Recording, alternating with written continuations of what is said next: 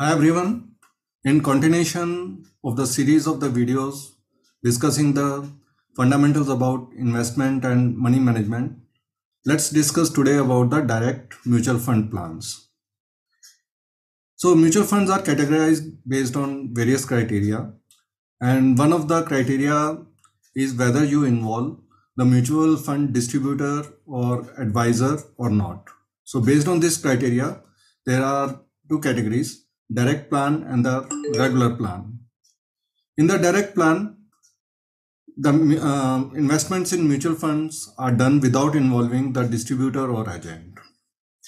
So when in one of the previous videos, I had discussed about mutual funds, I had told about the expense ratio, and expense ratio is basically the expense which mutual fund company charges to the consumer of mutual fund to cover the expenses related to research and distribution of mutual fund and also the fund management related charges.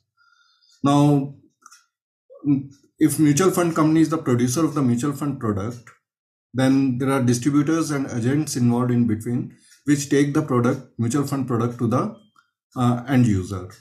And if the end user bypasses this distributor or agent and directly approaches mutual fund company to buy the mutual fund product, in that case there will be lesser cost involved, and based on that, AMFI, which is Association of Mutual Funds in India, they have instructed to mutual fund companies to pass on this cost saving benefit back to the consumer of the mutual fund.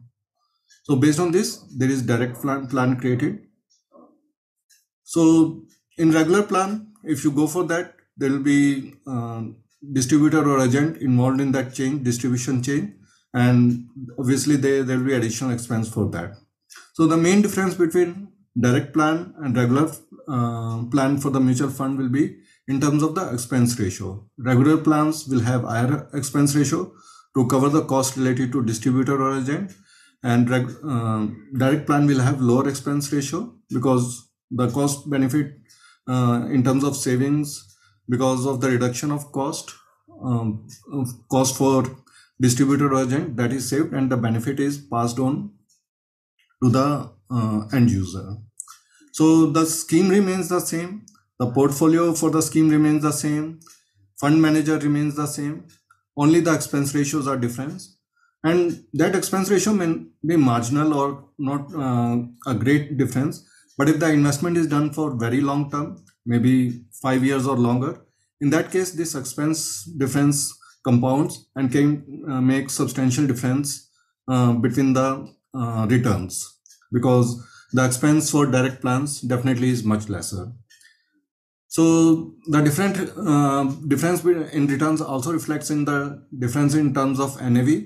So for the same scheme, for direct plan and for the regular plan, the NAVs will be different, and NAV of obviously the direct plan will be higher than the NAV of regular plan.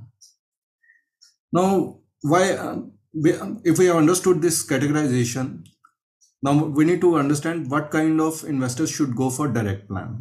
So direct plan are meant for people who are having financial awareness. They are aware about how to invest in mutual funds, what are the various categories of mutual funds, and they can do their own selection and investment in mutual funds. For those kind of do-it-yourself investors or DIY investors, they can go for direct plans. For people who don't have that kind of awareness or financial literacy, they need help from distributor or advisor. They need to go for the regular plan. The direct plans can also be used by those people who are using professional services, something like paid service financial planner. If they are getting financial advice from that person, some professional, in that case they can go for direct plans. So that's how like the difference in end user come. Now that's why direct plans may not be suitable for everyone. The cost saving is there in the direct plans, but if someone is not having financial awareness and he is not getting advice also from some professional financial planner, in that case it's not advisable to go for the direct plan. How to get these direct plans? These direct plans can be bought by going to mutual funds website and getting buying the mutual funds from there itself, or by starting the SIP on those mutual funds website. Or there are portals like MFUs, which stands for mutual fund utilities. From there, one can buy different companies mutual funds direct plan by themselves. Direct plans are also available at low cost brokers, brokers like Zerodha, Upstocks. They also provide direct plans because these brokers typically don't provide the advisory services. For brokers, online brokers like ICICI Direct and HDFC investment um, um, plans, they provide advisory, and that's why they are not able to provide the direct plans. So if any advisor is involved in between, then definitely the direct plan can't be provided. Then it has to be regular plan which has to be availed. Now, the important thing to note while buying the mutual funds, if like end users are buying it directly from mutual fund website or by filling the physical form, is that one should pick the direct plan specifically.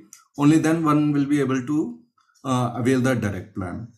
So that's an important thing to note. If you don't tick the direct plan checkbox, in that case you will be getting the regular plan. So I hope like I have been able to provide the information about what the direct mutual fund plan is and who it is suitable for and who it's not suitable for. If you have any queries, please put them in the comments below. I'll be more than happy to address those queries and discuss any points if they need more clarification. I am Dinesh Kumar, and I have a MegaMoney community wherein I teach my students how to manage their money well and how to make investments to start their journey on the path of financial freedom.